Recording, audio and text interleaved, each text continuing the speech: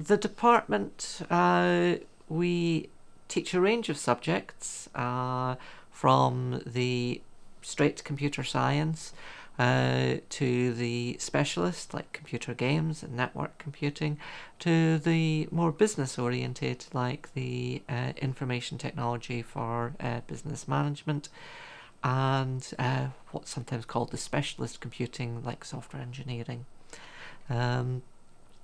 We take students in at foundation and undergraduate and postgraduate, and we also do have a strong research community in the department as well. Can I give an overview of the course structure? Well, the simple answer is both yes and no, because it actually varies according to which course you're doing. In the first year, you will be taught more or less the same thing. There are two specialist fields, information technology for business and management, and network computing, where instead of taking the standard modules, you will do ones related specifically to those programs. You will still, however, do the core modules on what a computer system is and how it works, what programming is, how you program, and a basic maths module. In your second year, we still have a strong core element. So we have things that we think every student should know. Every student should be aware of the professional issues in their discipline.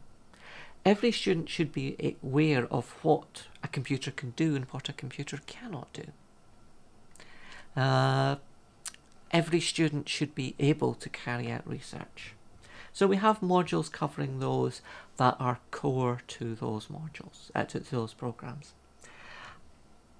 Other modules you'll do will depend on what your speciality is. Computer science can do modules from most fields, not all, but most fields, but all the other fields have their own particular specialities, modules which they have to do. If you go out in placement, that's your third year, otherwise you'll come back for your third year. Your third year, there's only one module that all students have to do, and that is your dissertation. You have to undertake a substantial piece of work relating to your course. This is a really exciting undergraduate programme that we've got here. It's endorsed by eSkills UK, who are the National Sector Skills Council for IT and telecoms. And what they've done is brought together a number of employers, over 60 international companies now, and asked them exactly what they want from their IT graduates. And based on the answers to those questions from the employers, we've now got a course which we can guarantee is precisely what's needed out in the industry. So those employers are now actively supporting the course. We've been running it for 7 or 8 years here at Oxford Brookes. They support it in a variety of ways, but especially the students are getting hands-on experience of dealing with customer requirements, entering competitions that the employers are setting us.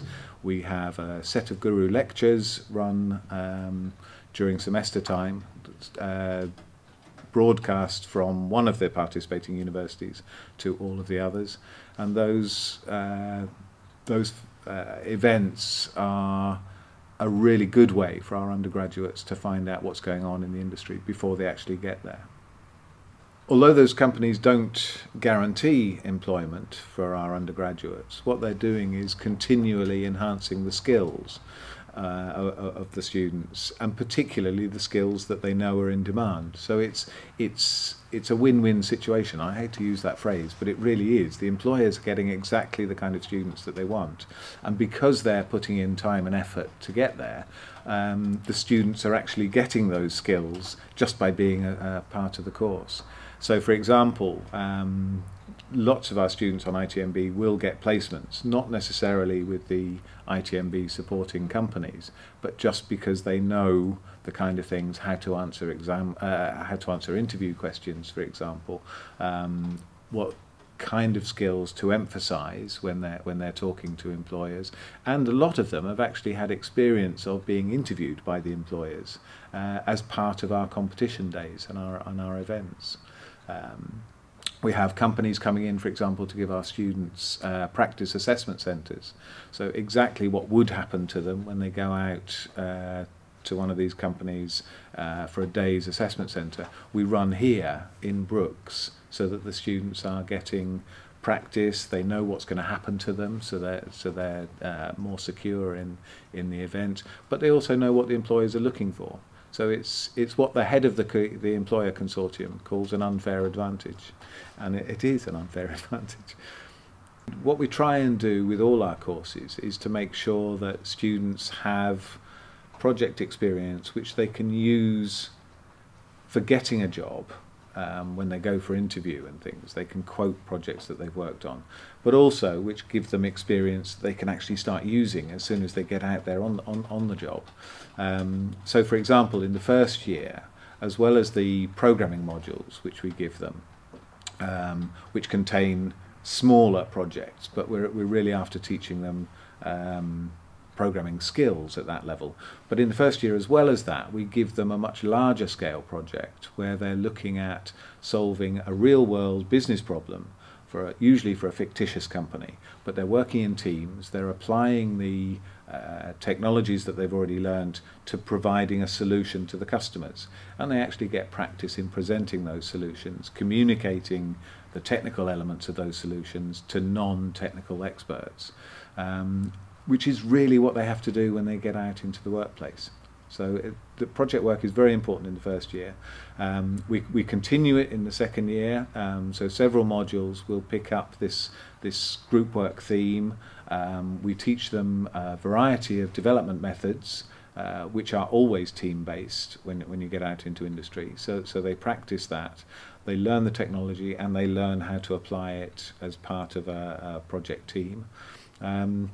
And then in the final year, they get a chance to execute their own individual project, which is something that they have probably picked up an interest on in the first and second year. Maybe they brought some experiences back from their placement year that they want to develop as part of their final year.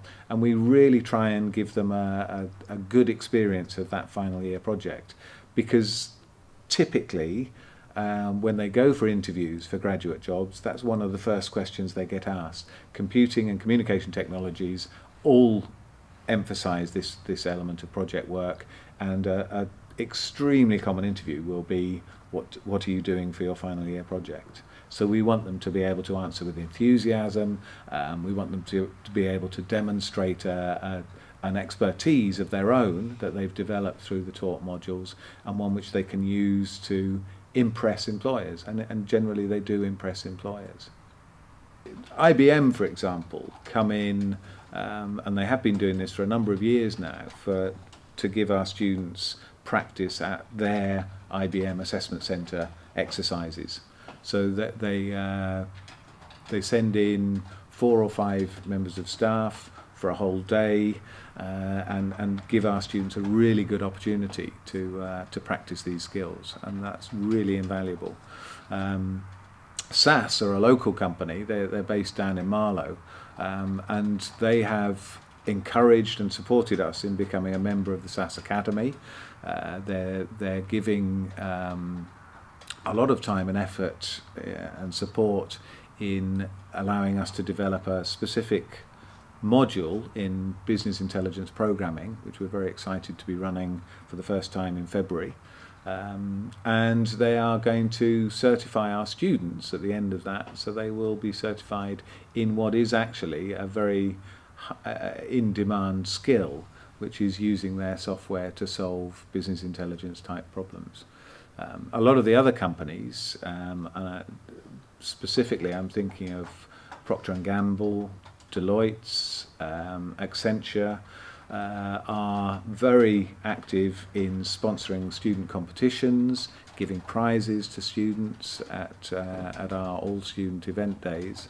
And there's lots of other companies I could mention, but that's the kind of support that we're providing, and those are the kind of companies that students are getting face-to-face contact with while they're studying on the ITMB degree.